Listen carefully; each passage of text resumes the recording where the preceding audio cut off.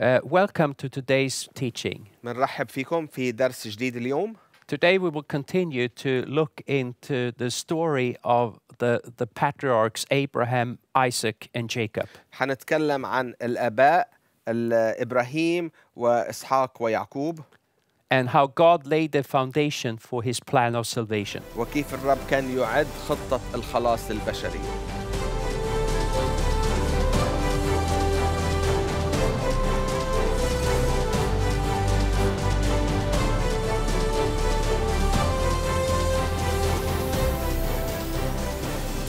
God spoke to Abraham and promised him that he would be a blessing to the whole world. الرب كلم إبراهيم وقال له وعد أنه سيكون بركة لجميع الأرض. This was actually the beginning of God working out his salvation plan. وهذه هي تطبيق خطة الخلاص التي خططها الله.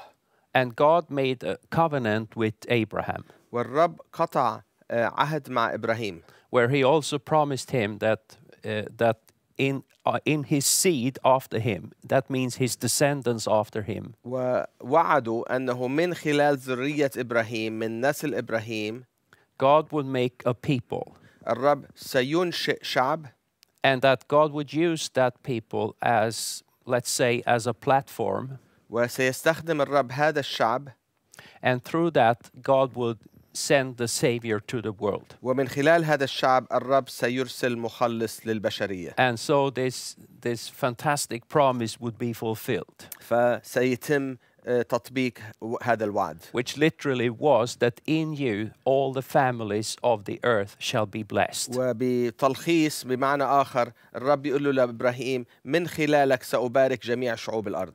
But God also promised Abraham that he would be a father to many people. لكن بنفس الوقت وعده أن يكون أب لأولاد كثيرين. And that was fulfilled because Abraham actually had several sons. وبالطبع أنه إبراهيم كان عنده أكثر من ابن.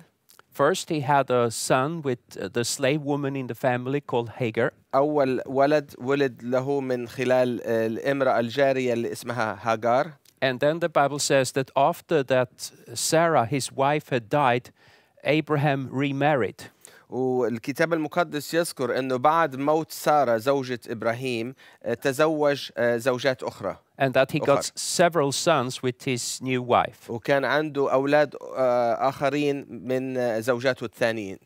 And the Bible also tells that each one of them became the starting point to a new tribe or to a new people. والكتاب المقدس يذكر أنه كل ولد من أولاده كانوا رؤساء شعوب كثيرين. So in that way, God fulfilled his promise to Abraham that he would be a father to many people or many nations. فنرى كيف الرب تمم وعوده أنه إبراهيم سيكون أب لشعوب كثيرين. But the fact is that Abraham only had one son together with his wedded wife Sarah.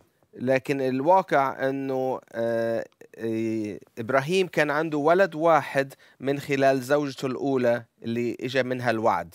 And obviously something was wrong in her body because throughout their whole life together she couldn't conceive. بالطبع كان عندها شيء فيزيولوجي غريب أو غير طبيعي إنه ما سمح لها إنه تنجب أولاد. And still God gave the specific promise that you will have a son with your wife and that son will be your heir. لكن رغم هذا الخلل البيولوجي في جسد سارة الرب أعطاه وعد لإبراهيم إنه سينجب ولد. So finally when they were at an old age, وأخيرا لما كبروا في العمر في السن, Sarah got pregnant. سارة حبلت because of a miracle of God. وكان هذا عمل يعني إعجازي من الرب. God did some kind of healing in her body. والرب عمل عملية شفاء في جسدها. And she conceived. وهي حملت. And she bore this son. وولدت هذا الابن. Who was named Isaac. اللي اسمه إسحاق.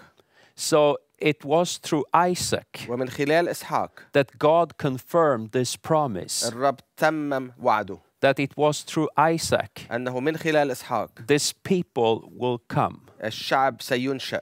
And we'll go to the book of Genesis ولو رجعنا لسفر التكوين في العهد القديم and chapter 26. وإصحاح 26 And we'll read about when God met with Isaac when he was a grown-up man. ومنشوف لما الرب يعني التقى بإسحاق. And how God confirmed to him this promise and this covenant that God has made with Abraham now was inherited by Isaac. ومنشوف إنه كيف الرب تمم هذا الوعد اللي من خلاله الرب أعطى عهده لإبراهيم. So I read from Genesis chapter 26. فنحن منروح للتكوين 26 and the first 5 verses. وحنقرأ مع بعض أول 5 أعداد. It says, Now there was a famine in the land, وبتقول besides the former famine that was in the days of Abraham. And Isaac went to Gerar to Abimelech, the king of the Philistines. وبتقول وحدث في الأرض جوع غير الجوع الأول الذي كان في أيام إبراهيم فارتحل إسحاق إلى مدينة جرار حيث أبيمالك ملك الفلسطينيين. And the Lord appeared to him and said, Do not go down to Egypt, dwell in the land of which I shall tell you. فظهر له الرب قائلا لا تمضي إلى مصر بل امكث في الأرض التي أعينها لك. Sojourn in this land, and I will be with you and will bless you. For to you and to your offspring I will give all these lands, and I will establish the oath that I swore to Abraham your father. أقم في هذه الأرض فأكون معك وأباركك لأنني أعطي لك ولذريتك جميع هذه الأرض وفاء بقسمي الذي أقسمت لإبراهيم أبيك. I will multiply your offspring as the stars of heaven, and will give to your offspring all these lands, and in your offspring all the nations of the earth shall be blessed. وأكثر ذريتك كنجوم السماء وأهبها جميع هذه البلاد وتتبارك في نسلك جميع الأرض. Because Abraham obeyed my voice and kept my charge, my commandments, my statutes, and my laws. لأن إبراهيم أطاع قولي وحفظ أوامري ووصاياي وفرائدي وشرائعي. So, as I said, even if the Bible said that Abraham actually had many sons, رغم إنه إبراهيم كان عنده عدة أولاد, he only had one son with his wedded wife from the youth. لكنه أنجب فقط ولد واحد من خلال زوجته الأولى سارة. And we see here that God said to Isaac that it is through you that this promise and this covenant goes on. والرب هو قطع وعد إنه من خلال الابن الوحيد اللي هو إسحاق سينجب النسل. And we'll also see that in the Bible, Isaac really stands as a foreshadow of Jesus Christ. وفي الكتاب المقدس إسحاق هو يشبه شخصية المسيح. We'll look into a particular thing that happened one time in the life of Abraham. وفي حادثة حصلت في حياة إبراهيم تفسر هذا القصد. And we find this story in Genesis chapter 22. لو رحنا نحن في تكوين إصحاح 22. And I'll read first from the beginning of the chapter and the first 3 verses. لو نقرأ أول 3 أعداد من إصحاح 22. It says, After these things God tested Abraham and said to him, Abraham, and he said, Here I am. وبعد هذا امتحن الله إبراهيم فناداه يا إبراهيم فأجابه لبيك. He said, Take your son, your only son Isaac, whom you love, and go to the land of Moriah, and offer him there as a burnt offering on one of the mountains of which I shall tell you.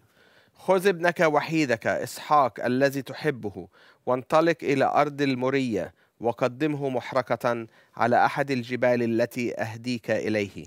So Abraham rose early in the morning, saddled his donkey, and took 2 of his young men with him and his son Isaac. And he cut the wood for the burnt offering and arose and went to the place of which God had told him. فاستيقظ إبراهيم مبكرا في الصباح التالي وأسرج حماره وأخذ 2 من غلمانه وابنه إسحاق وجهز حطبا لمحرقة وانطلق ماضيا إلى الموضع الذي قال له الله عنه.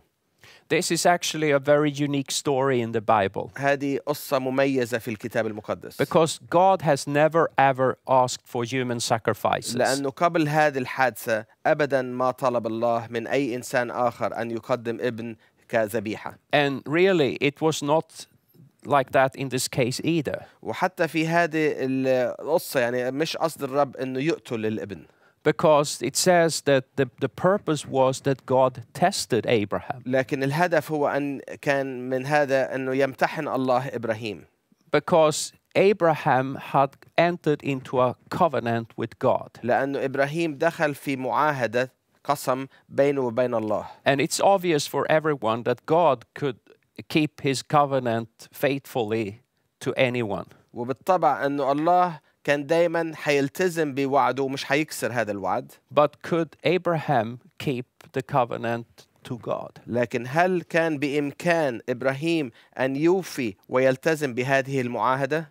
And a covenant is an agreement, والمعاهدة هي اتفاقية، but it's also a commitment لكنها هي التزام. where everything I have and all my resources وهي تقول أنه كل ما لدي وكل يعني الأمور اللي عندي are at the disposal for the person that I am in covenant with. أقدمها وأهديها للشخص الثاني اللي عملت معه المعاهدة. And this is what Abraham knew. وهذا الشيء اللي فهمه إبراهيم. No matter how hard this must have struck his heart, مهما كان هذا الأمر صعب بالنسبة له، he knew that God had the right to ask just anything from him. كان إبراهيم عارف إنه الله عنده القدرة أن يسأل أي شيء من إبراهيم، ويجب أن إبراهيم أن يلتزم بهذه أن يطيع الرب. And for Abraham, this would be the absolute ultimate sacrifice. وبالنسبة لإبراهيم هذا كان أعظم تضحية كان ممكن يقدمها. This was the most dear thing he ever had. وهذا كان أغلى شيء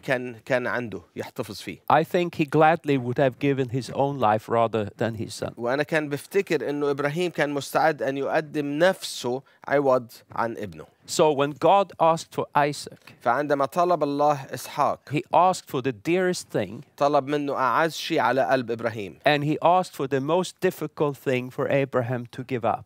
وطلب أصعب شيء كان ممكن إبراهيم يتخلى عنه. And if Abraham would prove willing to do this, ولو كان إبراهيم مستعد إنه يقدم هذه التضحية، he would stand the test. حيكون نجح في الامتحان. He would prove to be a worthy covenant partner with God. وسيكون مؤهل وأهل أن يكون شريك في المعاهدة مع الله. And so at this time, the Bible says that they were living in a place called Beersheba. وفي هذاك الوقت كان إبراهيم ساكن في مدينة أو في منطقة اسمها بير شيبة، which was at the southern part of the land of Canaan. بير سبع اللي هي كان في الجزء الجنوبي من أرض إسرائيل. And God told him to go to Moriah. والرب طلب منه أن يذهب إلى جبل المورية. And so they went there. فذهبوا مع بعض. And when they came to the place, وعندما وصلوا إلى الموقع الذي أشار إليه الرب، Abraham said to the young men that were accompanying them, إبراهيم قال لهم للغلمان اللي كانوا معه، wait here for us. انتظروا هون أنا وابني لوحدنا. I and the boy will go up and worship. أنا وابني سنذهب لوحدنا بدونكم، حنذهب لكي نعبد الرب. And then we will come back to you. وسنرجع لكم تانية. You see, Abraham is the first person in the Bible that believes in a resurrection. إبراهيم هو أول إنسان مذكور في الكتاب المقدس كان يؤمن بشيء اسمه القيامة. Because he knew on one side that God had the right to ask just anything from him. كان عالم إنه الله عنده الحق أن يطلب منه أي شيء. But on the other hand, he also knew that God has promised that it is through Isaac that seed will be called after you. لكن بنفس الوقت كان إبراهيم متأكد أنه الله سيتمم وعده أنه من خلال إسحاق ابن إسحاق سيتمم جلب النسل. And Abraham knew that it would be impossible that God would lie. وكان إبراهيم متأكد أنه الله لا يمكن أن يكذب. So in his mind he thought, لكن في ذهنه كان مفكر that even if I put him on the altar, إنه حتى لو قدم ابنه ذبيحة على المحرقة، and even if I give him as a sacrifice, وحتى لو قدمه كذبيحة، even if he will be turned into ashes on the altar. وحتى لو تحول إلى رماد بعد الحرق. God must raise him up. الرب يجب أن يقيمه من الأموات. Because God has promised that it is through Isaac. لأن الله وعد إنه النسل سيأتي من خلال إسحاق. And that's why he said to the two young men that were waiting for him, لهالسبب إبراهيم طلب من الغلمان. wait here. قال لهم انتظروا. And I and the boy will come back to قال you. لهم امكثا هنا مع الحمار ريثما أصعد أنا والصبي إلى هناك لنتعبد لله. After that we have worshipped. ثم نعود إليكم بعد أن نتعبد لله. And that means that Abraham believed هذا يعني أنه إبراهيم كان عنده إيمان. that even if he went up there, إنه حتى لو صعد إلى السماء. even if he made an altar, حتى لو عمل إلى الموقع وقدم الذبيحة. and even if he gave his own son as a sacrifice, وحتى لو قتل ابنه. he will come back. إنه ابنه سيرجع له. And so it happened. وهذا ما حصل.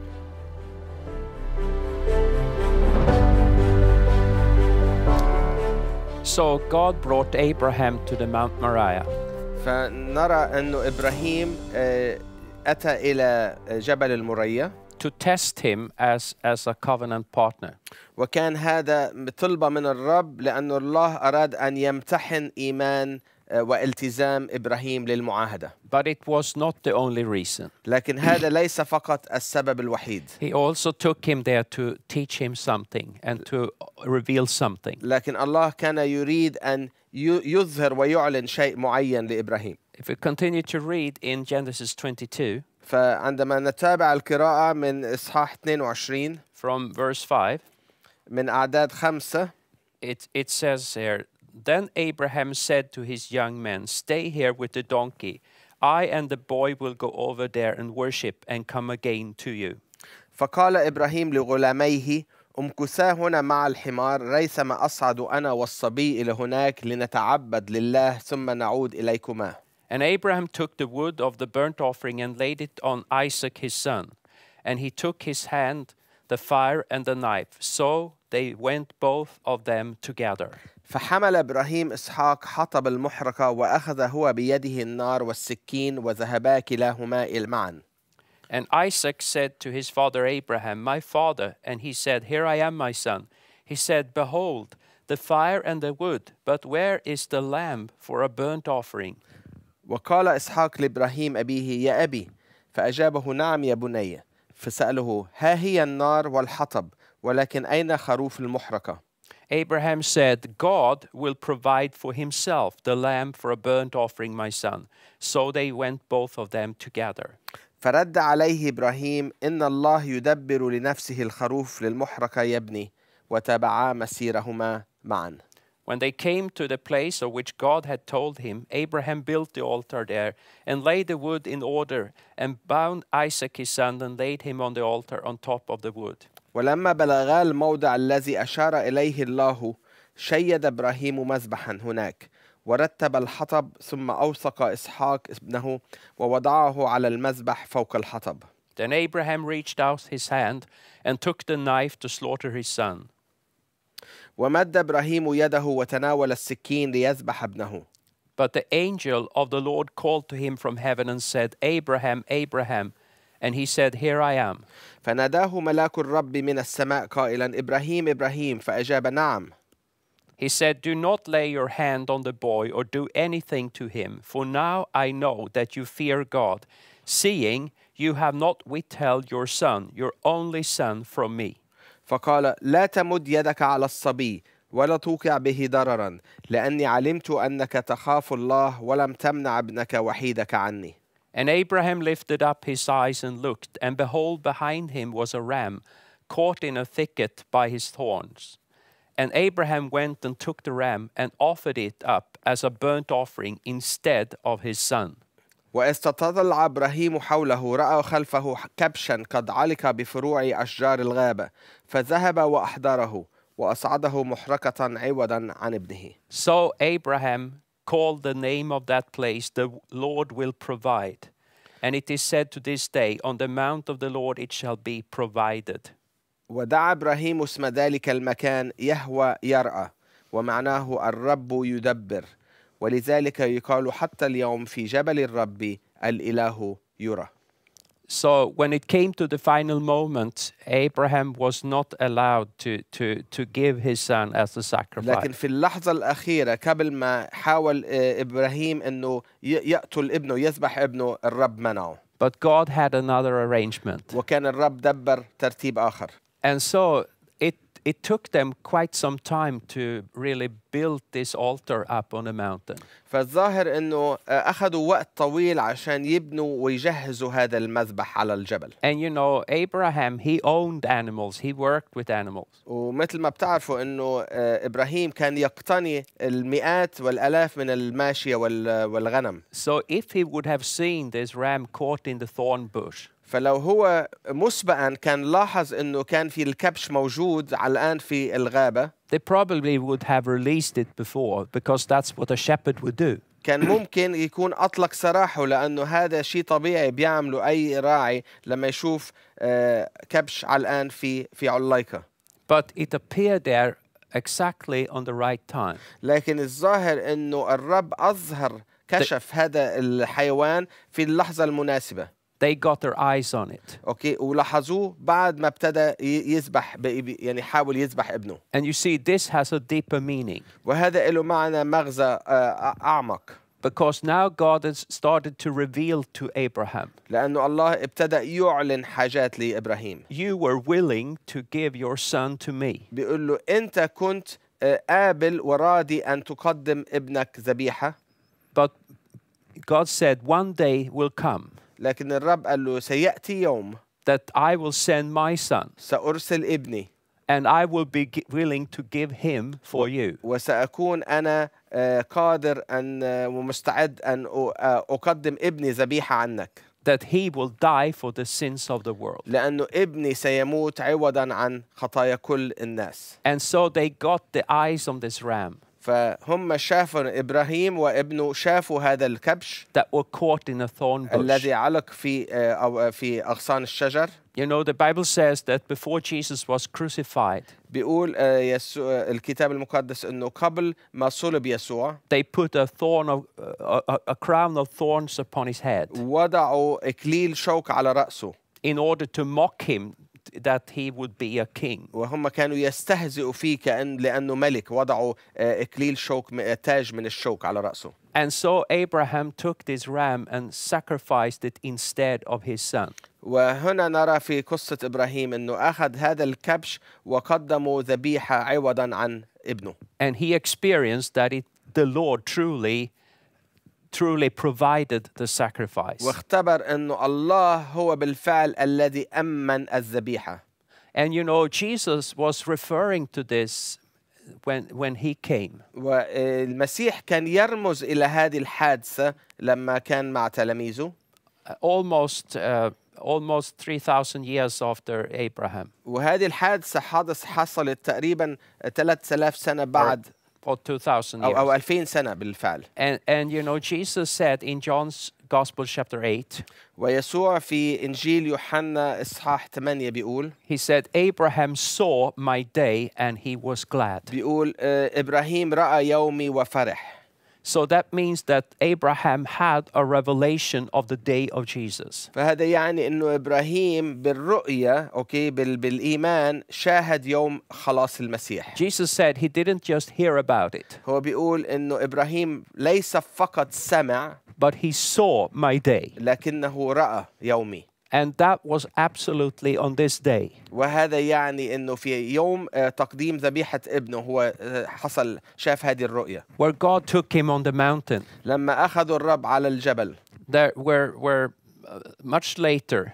اللي بنفس المكان. The King Solomon would raise a temple there. بنفس المكان نفس الموقع الملك سليمان بنى الهيكل. And through the years, thousands upon thousands of sacrifices will be done there. وعلى نفس الموقع قدم آلاف وآلاف من الذبائح كمحرقات للرب. But finally, the real sacrifice would come. لكن في النهاية أتت الذبيحة الحقيقية. That God would send his own son. أن الله أرسل ابنه الوحيد. And whosoever believe in him. وكل من يؤمن به. shall not perish, أوكي لن يهلك but have everlasting بل life. ينال الحياة الأبدية. That he would give his life أنه الله يقدم حياته as a ransom for our أوكي sins. كفدية لخطايانا. You see, on the day Abraham stood there, ففي اليوم الذي وقف إبراهيم على الجبل this hill had no houses. في هداك الموقع ما كانش فيه هذه الهضبة، الجبل ما كانش فيه أي بيوت. So that means that from his view, فهذا بيعني أنه من هداك المنظر he could also see the spot that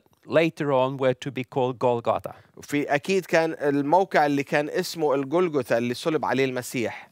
And obviously he had a vision of what God would do in the future. بالطبع أنه شاف كل المشهد، مشهد الخلاص والصلب. And so he said, therefore, this is the place where the Lord will provide. وهذا المكان الذي يقول الرب يعد أو يقدم. What is it the Lord will provide? شو كان الرب سيقدم؟ It is the sacrifice أو يدبر، الرب سيدبر ويقدم الذبيحة that will take away التي ستتخلص the sins of the world. وتكفر عن خطية العالم. So even if Abraham went to this place probably with a great distress in his heart, رغم أنه بالطبع كان قلبه لإبراهيم كان حزين، he could go from there لكن ترك with a great joy وكان ملآن بالفرح and a great relief, وكان عنده ارتياح قوي. because now God had showed him لأنه الرب أظهر له something of what he meant when he said that through you and through your seed all the families of the earth shall be blessed. أظهر له معنى وقيمة المعاهدة التي عملها معها، وهي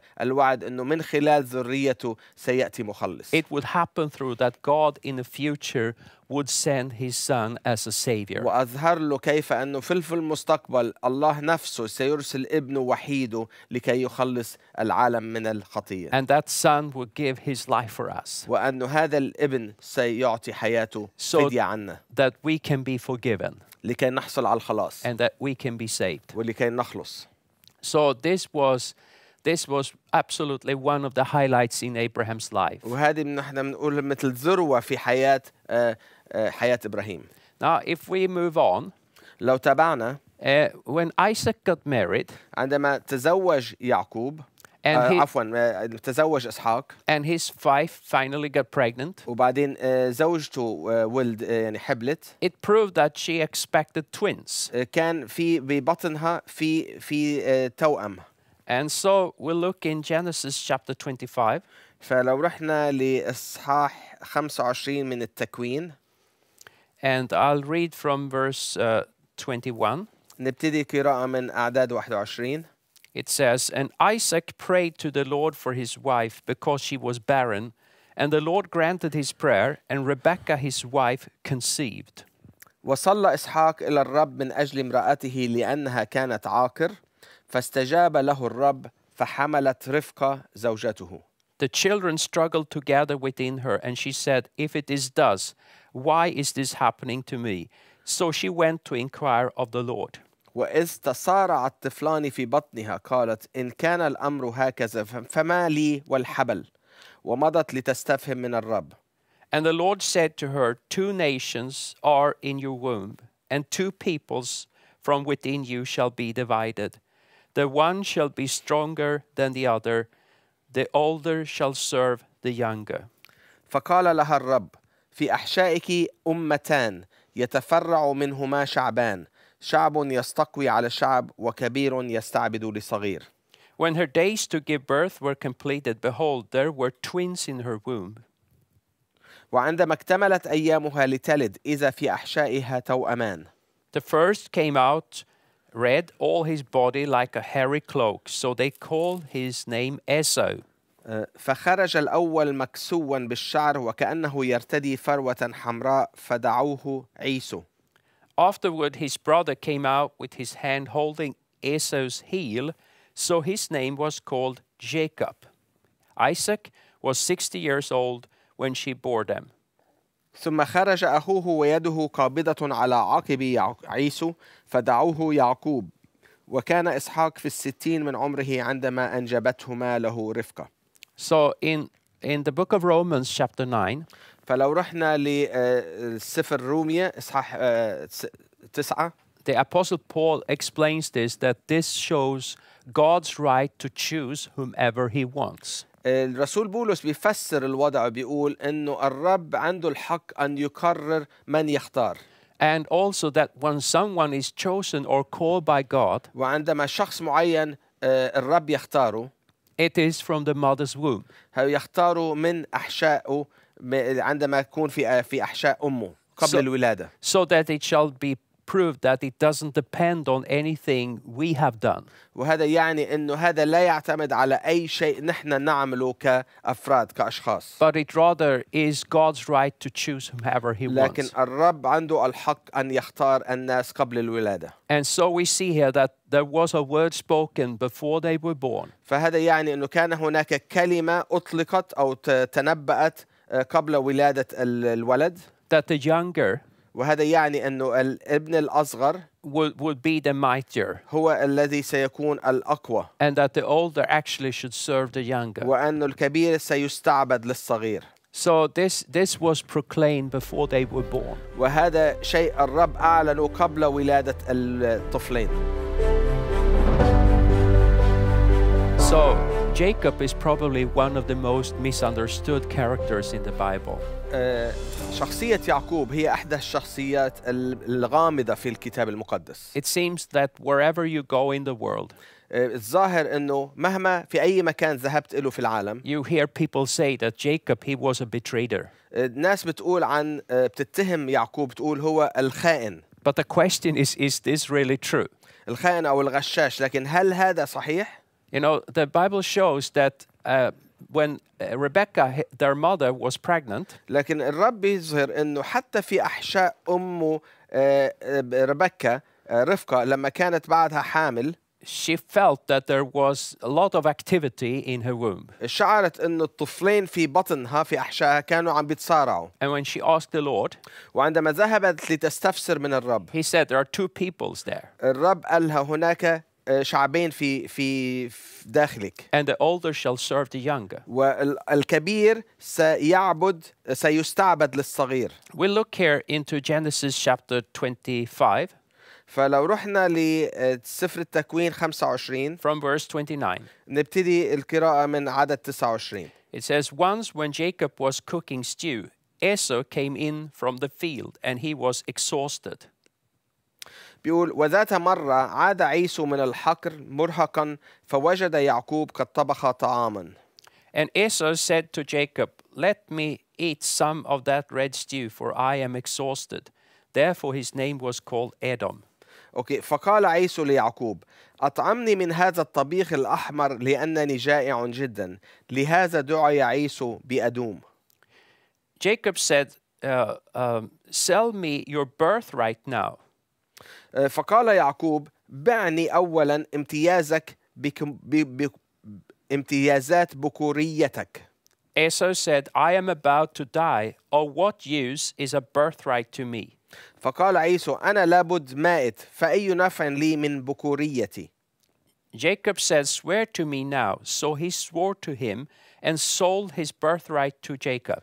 فأجابه يعقوب احلف لي أولا فحلف له وباع امتيازات بكوريته ليعقوب. Then Jacob gave Esau bread and lentil stew, and he ate and drank and rose and went his way. Thus Esau despised his birthright. عندئذ أعطى يعقوب عيسو خبزا وطبيخ عدس فأكل وشرب ثم قام ومضى في سبيله وهكذا احتقر عيسو امتيازات البكورية. So what we see here is that Jacob made an open offer to Esau. هنا نرى أنه يعقوب عمل مثل اتفاقية أو عرض على عيسو. He could have said, are you crazy? Should I sell my birthright? يعني ممكن كان عيسو يقول له لأخوه يعقوب هل أنت مجنون؟ أنا مش حبيعك بكوريتي. But the fact is that the Bible says here that he was ready to sell it for just to feed his stomach for the moment. لكن الكتاب المقدس بيذكر إنه عيسو كان هالقد مستهزئ ببكوريته وكان مستعد إنه يبيعها مقابل يتخلى عنها مقابل بس طبخة واحدة. And he gave Jacob his oath about this transaction. وأعطاه الوعد أوكي وحلف يعني حلف وأعطاه الوعد إنه سيبيعه امتيازات البكورية. And so Jacob fulfilled his part and were feeding him.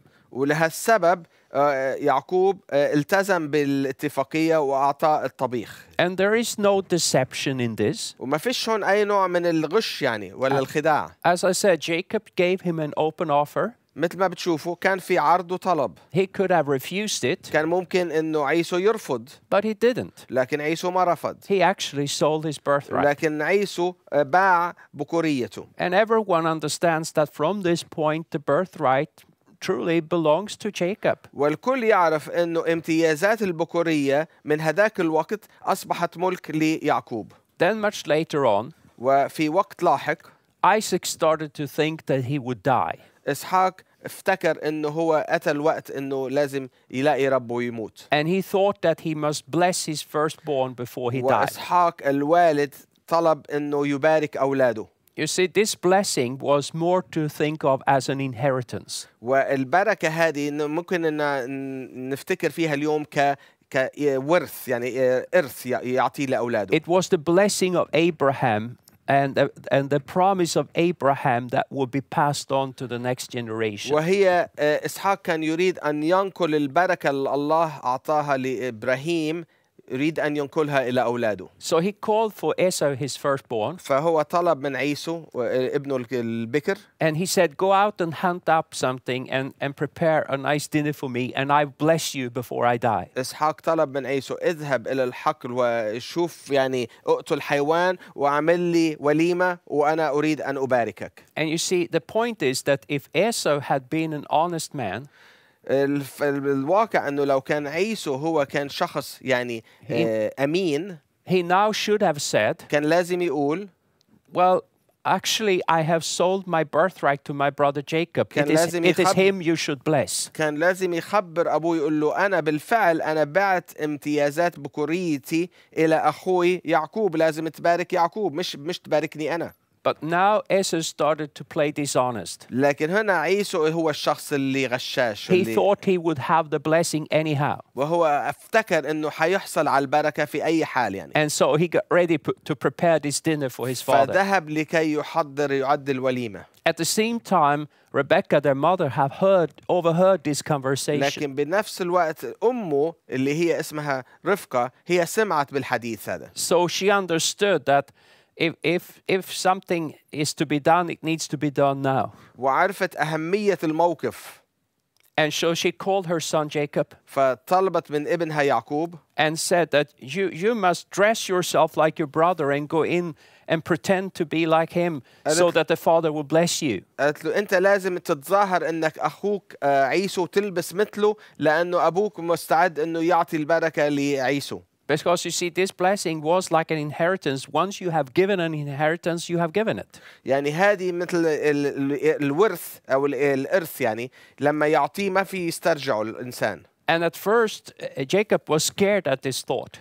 ويعقوب كان خايف من هذه الفكرة. He said, think if my father would expose me. لكن قالها لأمه تصوري لو أبوي كشف أمري إنه أنا مش عيسو. Then he would curse me instead. هو سيلعني بدل ما يباركني. You know, the Bible says Isaac was almost blind at this time, so he couldn't see so well. لأنه في هذاك الوقت كان نظر يعقوب إسحاق كان خف كتير وما كان يميز بين أولاده. And then Rebecca said, let that curse be on me then. وقالت له رفقة دع اللعنة تحل علي أنا لو حصلت. So it was really her idea. وهذه كان فكرة رفقة. And she took the full responsibility وهي for it. أخذت تحملت كل المسؤولية. And so it happened. وهكذا حدث. That Jacob had to dress like his brother. إنه يعقوب لبس ثياب يتظاهر كأنه عيسو. And go into his father. ودخل في محضر أبوه. And to pretend to be his brother. وتظاهر إنه أخوه. And this whole situation وكل هذا الموقف was simply because Esau would not play honest with him. السبب هو إنه كان عيسو ما كانش عنده القدرة إنه يعلن الحقيقة لأبوه. So anyhow, Jacob got blessed. ففي النهاية يعقوب هو أخذ البركة. And obviously everything became right in that sense. وكل شيء تصحح يعني إلى مساره الصحيح. But later on, when Esau came لكن لما رجع عاد عيسو من الحقل and he found out that his father said, "Who are you?" ولما أبوه قال له مين أنت؟ "I am Esau, your son." بيقول له أنا عيسو ابنك. But who was the person that I just blessed them? قال له لكن مين الشخص اللي أنا باركته من قبل شوي؟ And this is when Esau said, وهذه الشيء اللي قاله عيسو. "Isn't he Jacob the betrayer? قال له مش هذا هو يعقوب الغشاش؟ Now he has stolen my blessing." الشخص اللي سرق مني بكوريتي. And you see, somehow it is this version that has become the one that is spread all over the world. والناس هي بتوصل هذه الكلمة بدل ما توصل الحقيقة. What Esau said, اللي بتوصل كلام عيسو. that Jacob is a betrayer. إنه عيسو هو اللي اتهم أخوه إنه هو الخائن. He has deceived me. بيقول إنه أخوه هو اللي خانه. He has taken my blessing. وهو اللي أخذ البكورية مني. When the truth was that it was Esau who willfully sold his birthright. لكن الحقيقة هي إنه عيسى هو الذي باع بكوريته بكل إرادته. And really Jacob had to suffer because of that. ويعقوب كان لازم إنه يعني يحصل له مشاكل بسبب هذا. So Esau said that as soon as we have buried our father, I killed my brother. فعيسو كان بيخطط بيقول إنه أول ما يموت والدي أنا لازم أقتل أخوي. And so for a season, Jacob had to escape a way out. وهذا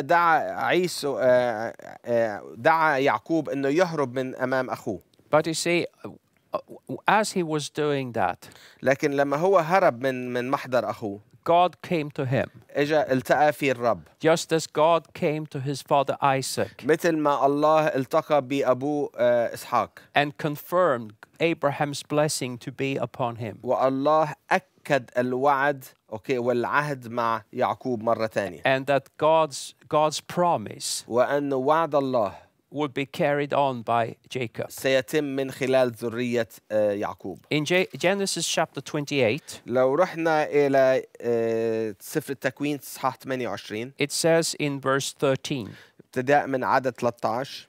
And behold, the Lord stood above it and said, I am the Lord, the God of Abraham your father, and the God of Isaac. The land on which you lie, I will give to you and to your offspring. والرب نفسه واقف فوقها يقول أنا هو الرب إله أبيك إبراهيم وإله إسحاق إن الأرض التي تركض عليها الآن أعطيها لك ولذريتك. Your offspring shall be like the dust of the earth, and you shall spread abroad to the west and to the east and to the north and to the south. And in you and your offspring shall all the families of the earth be blessed. التي ستكون كتراب الأرض وتمتد غربا وشرقا وشمالا وجنوبا وتتبارك بك وبذريتك جميع شعوب الأرض. Behold, I am with you and will keep you wherever you go and will bring you back to this land, for I will not leave you until I have done what I have promised you. ها أنا معك وأرعاك حيثما تذهب وأردك إلى هذه الأرض ولن أتركك إلى أن أفي بكل ما وعدتك به. Then Jacob awoke from his sleep and said, Surely the Lord is in this place, and I did not know it. ثم أفاق يعقوب من نومه وقال حقا إن الرب في هذا الموضع وأنا لم أعلم. And he was afraid and said, How awesome is this place! This is none other than the house of God, and this is the gate of heaven. واعتراه خوف وقال ما أرهب هذا المكان ما هذا سوى بيت الله وهذا هو باب السماء. And so Jacob, when he got married, وهيك منشوف عندما تزوج يعقوب he eventually got 12 sons. كان ولد له 12 ولد. And you know, later on God changed Jacob's name to be Israel. وبعدين الله غير اسم يعقوب وحوله إلى إسرائيل. Just as he had changed Abraham's name from Abram to Abraham. مثل ما الرب غير كمان اسم جده اللي هو اسمه أبرام من أبرام إلى إبراهيم. So in the Bible, in the Old Testament, when we read about Israel, it refers actually to the person Jacob. فعندما الكتاب المقدس يذكر اسم إسرائيل هو يعني كلمة يعقوب أو الشخص يعقوب. And his 12 sons became known as the children of Israel. وأولاده 12 اللي أصبحوا أسباط سميوا أو دعيوا أسباط إسرائيل أو أولاد إسرائيل اللي هو يعقوب. And so this is what became the people. وهذا هو صار أصبح الشعب. The children of Israel. أولاد إسرائيل. And we see here how God gave his promise to Abraham. ونرى كيف الرب أعطى الوعد لإبراهيم. How it was passed on to his son Isaac. وكيف الوعد أو العهد هذه انتقل من إبراهيم إلى إسحاق. And then passed on to his grandson Jacob. ومن إسحاق انتقل إلى الحفيد يعقوب. And it was through him. ومن خلال يعقوب. This promise was الوعد. that through you and through your seed. والوعد هو أنه من خلالك ومن خلال ذريتك. The whole earth is going to be blessed. ستتبارك كل شعوب الأرض.